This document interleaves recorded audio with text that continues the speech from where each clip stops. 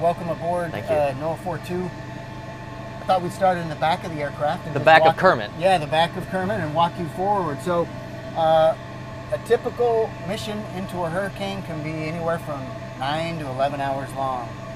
And because of the length of time we're in the storm environment, we carry 3 pilots on board, 2 in the cockpit at any given time. The off-duty pilot has the option to come back here and catch a nap and freshen up to the extent he can as we're bouncing around through a hurricane. But the idea is to keep our pilots fresh, ultimately stay safe in the storm environment. So we have an area back here where they can rest. We also have an opportunity to the comforts of home. We have a microwave back here. A coffee pot is critical. I was going to say, how important is that? This is it is critical because we'll fly day and night. I feel like this is more bolted down. I've seen it come out. Have you? Yeah, twice. Oh my gosh! When it came out in Patricia and another storm in the Pacific, but yeah, it will actually come out. It makes a bit of a mess. And then there's a place to eat. People can strap down here as well during the mission, and to the extent they can, as they're bouncing around, still manage to take a short break.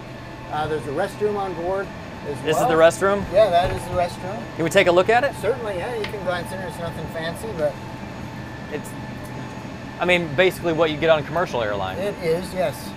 Yep. Got to have one for long missions. That's right. I like the hula dancer. Yeah. In there. The next station I'd like to talk about is the station where we release the drop wind sondes. This is an operational one, so this is one we would release in the storm environment. Here's a dummy version of one, but essentially at key points throughout the storm, we will release these. Typical points are the end points of our legs. So when we start a leg inbound, we'll drop one of these in the eye wall. And then obviously in the center when we do a center drop. And when these descend down, a parachute pops out. It descends to the surface of the ocean, transmitting back to the aircraft, to these computers, temperature, humidity, wind speed, direction, and pressure. 4 times a second, we can have 8 of these in the air at any given time. Wow. So Mike, explain to me, how do you drop this from the plane? So Grant, as we enter the storm environment, we have predetermined points where we'll release these. In advance of reaching one of those points, the operator back here will initialize the sonde with our aircraft data, and then we'll place it inside of the tube, and then simply wait for the instructions to release it. It will release and descend down to the surface of the ocean after the parachute releases. Again, about 3 to 4 minutes for it to descend to the ocean. Moving forward, on any given mission into a hurricane, we'll have at least 3 scientific teams on board. This is where we position those teams. All of these computers have access to all of the data on the plane, so they can, if their research interest is the TDR, they can look exclusively at that. If their research interests are the drop sondes, they can focus on that. Okay, this is the flight director station. The flight director really has 2 key roles.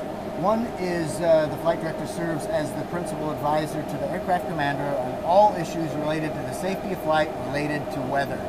So we'll be evaluating the various tools at our disposal, mainly the lower fuselage radar and the nose radar, to make sure we're safe moving forward.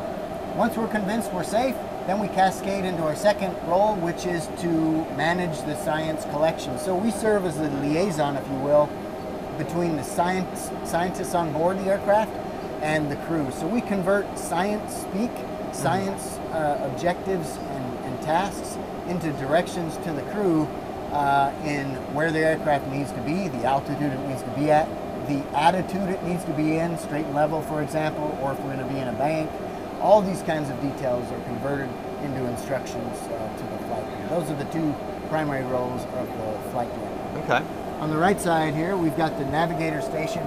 They have a number of roles, primarily in hurricanes. They serve as a point of contact for the air traffic control community to know where we're at in the storm environment. So really, I mean, you're from the seat here, from the flight director's seat, you have a lot of points of contact throughout the flight. You're right.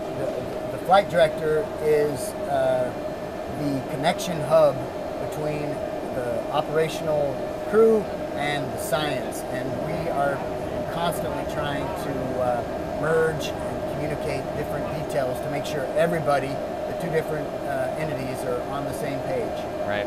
It's an important role. It's busy. It's real busy. Yeah. All right, Grant, this is the cockpit. For any given hurricane mission, we have 3 pilots on board and 2 in the seat at any given time. 2 flight engineers, 1 in the seat at any given time. Flying into a hurricane, we're trying to go through the center. Inbound, you can imagine the cyclonic winds will be off our left wing, and this creates a complicated flight environment for the pilots. I guess would defer to them to describe how complicated it is. I just know it's really challenging Right. Yeah, sure. for them because we're essentially crabbing the whole way in, because we're not flying directly into the wind. We're trying to fly a track to the center and crabbing against the wind the whole time.